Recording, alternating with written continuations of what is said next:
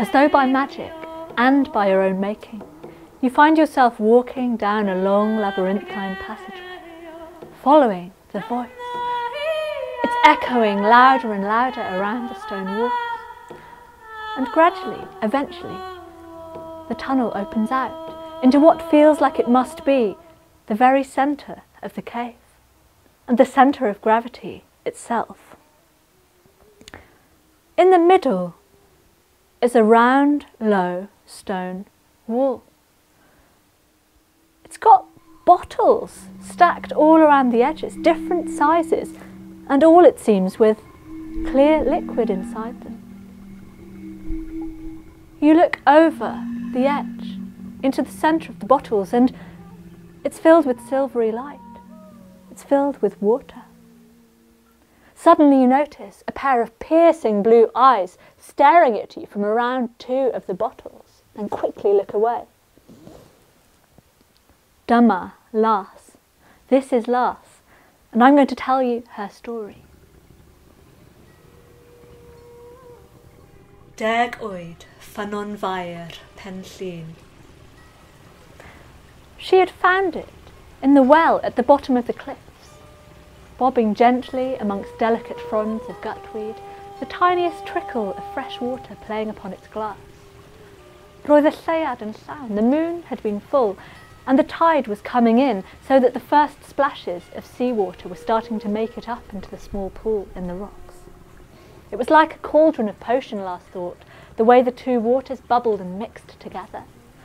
And there, like an offering, for her, surely, potel gyda'r bach, a small glass bottle. It was only a metre or so away. She could have got there in one stride, but when she'd rolled up the ends of her trousers and stepped into the cool water, the sand was so silky, the seaweed so soft, that she took her time, the anticipation building. And when she picked up that small glass bottle, she saw that there was a scroll of paper inside.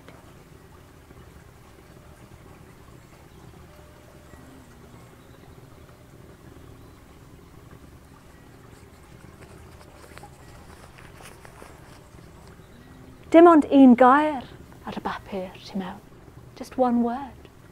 Gwrandewch. Listen. And this became Las's life's mission. Ysbryd yr afon, ysbryd y dŵr,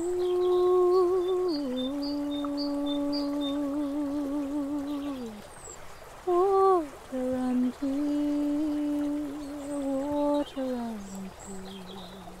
ysbryd y ffynnon, ysbryd y môr,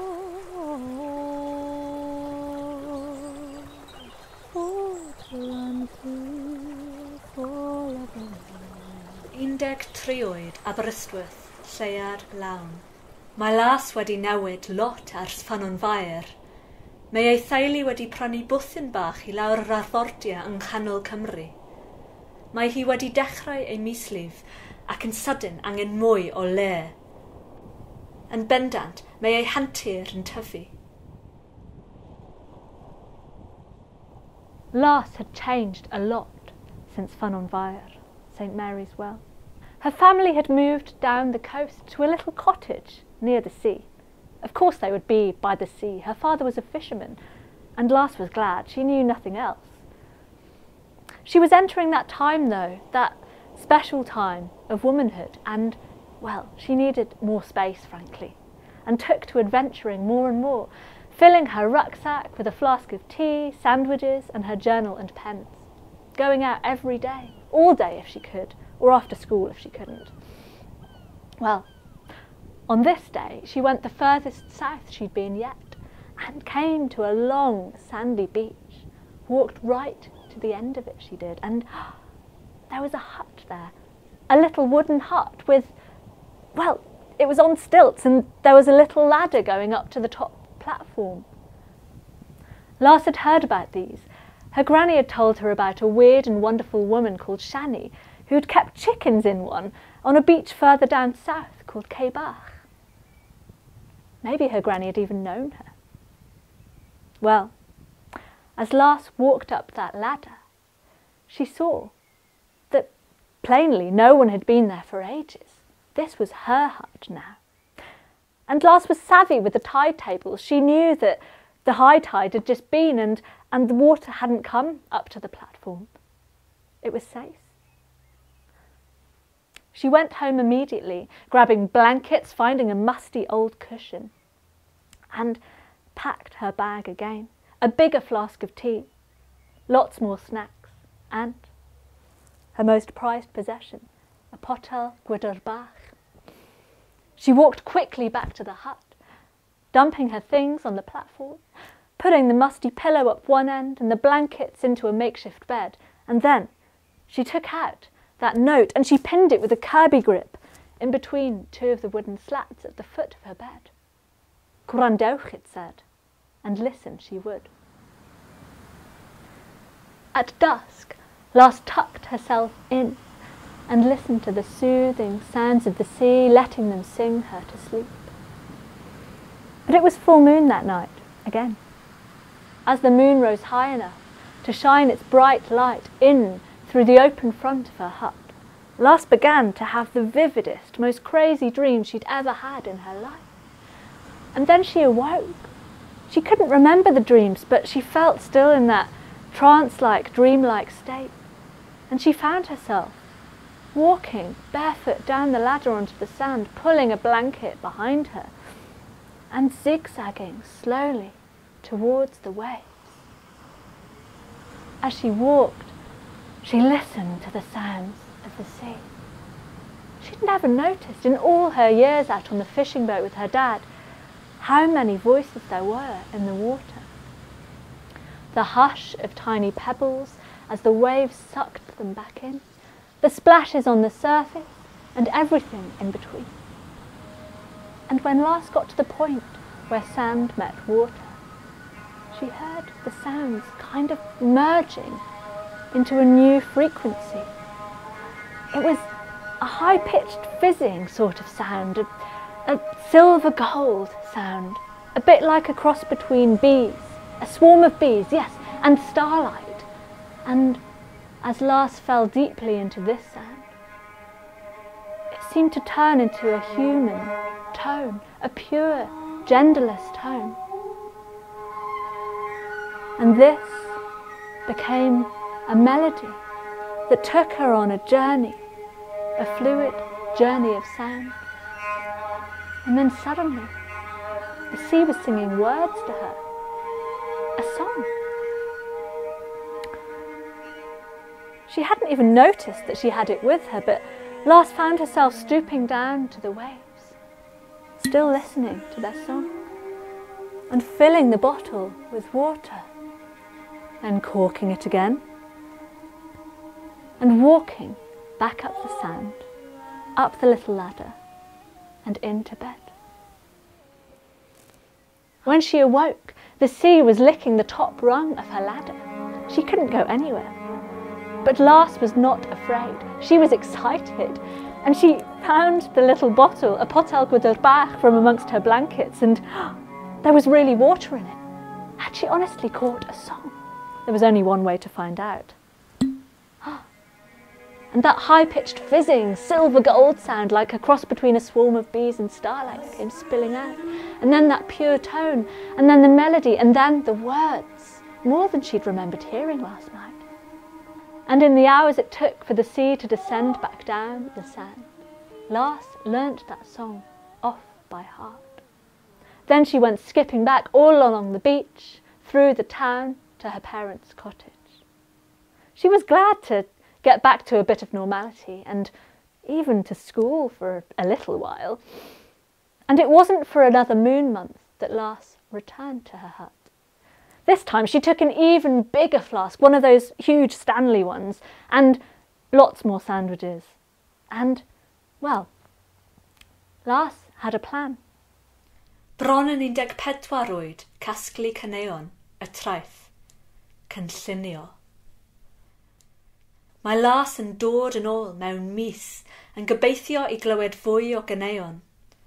Cafodd hi syniad I gasglu poteli gwag ar y traeth. When she got back to the hut, she dumped her rucksack on the platform, and then she went out. Litter picking, if you like. She went collecting empty glass bottles from the beach. It was a huge beach, and she found many bottles left by fire makers, by drinkers.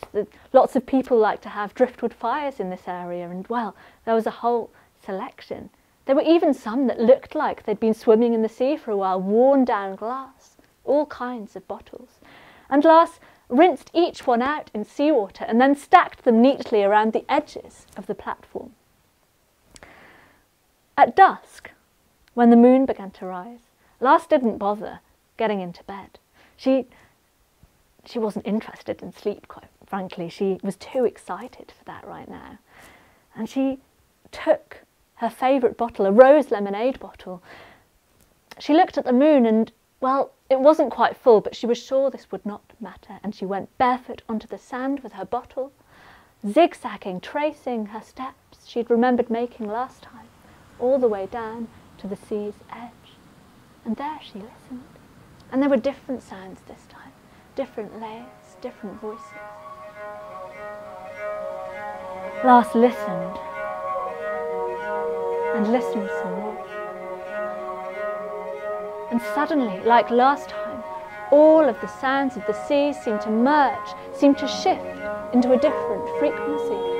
And this time it was a shimmering emerald tone, like the green in the rainbow of a salmon's skin.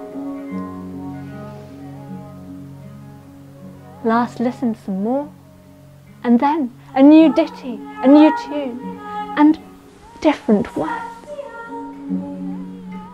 To bring a magic thing to be from plots lost out at sea.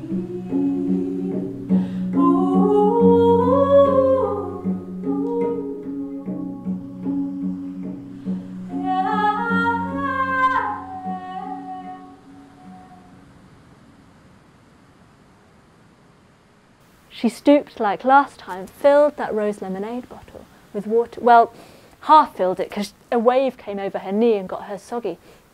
And then, walking up the beach, she found a little bit of driftwood, the perfect size to jam into the top to stop the water spilling. And then up the little ladder she stepped and into bed, where she slept soundly. The sea was nowhere near her hut when she awoke the next morning. But Las wasn't going anywhere. She had her work cut out. She listened to that song. The magic had worked. She learnt it off by heart, and when she had done so, she walked home, a spring in her step. And so it was that Las became Wales's most unusual song collector. Dychwelodd hi'r cwt bob mis tan ddiwedd y flwyddyn, ac ar y diwedd, roedd ganddi 13 o ganeuon, digon ar gyfer albwm. She returned every moon month, and each month the sea gave her a new song. They were quite different really, some very melancholic, some more upbeat, the occasional strange one. Once there was even what sounded like a kind of aquatic pop song. And, well, by the end of the year, gan diwedd y flwyddyn, Las had 13 songs, enough for an album. But her work didn't stop there. A few years later, when she left school, Las decided this would be her life's work, and she took to a more nomadic lifestyle. She walked the whole of the coast of Wales, following each and every river, seeking out the sacred wells and springs, and everywhere she went, the water gave her songs. She still didn't know who or what exactly was singing them to her. Ysbryd y Môr, the spirit of the sea themselves. But Las did not care. She just felt that she had to keep collecting these songs. And over time, of course, her collection grew big and heavy, and she upgraded her rucksacks, getting bigger ones each time, and then she was on to suitcases and hauling them round. And well, Las had to find places to sleep. She slept wherever she could, in hedges, in huts, in bothies in the hillsides, even on the occasional park bench or in a bus stop once or twice. Sometimes the odd person let her into their hearts, but her favourite places were caves. They made great storage facilities for her bottles, and she didn't want to leave any of them behind. But one by one, the caves became inaccessible. The sea level was rising. Decades went by until eventually Las came to this one. And it's just as well she found it, just as well we found it, for this is the last cave, Arogov Olaf. And here Las has set herself the task of inscribing each and every song from the bottles onto these stone walls. You watch her now moving between the well where she arranges her bottles and chooses the next one to write down, going back to the walls, and you hear her scribbling and scraping away. And then you hear her voice, her voice. There are different ways to remember, but the best one is listening. She returns to the well and looks you in the eyes with her piercing blue ones. And this time, she does not look away.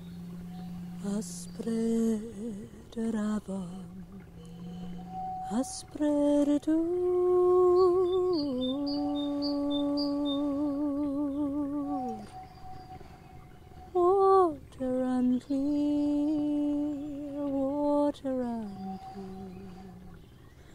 Asbred fanon, asbred more. Water unclear forevermore.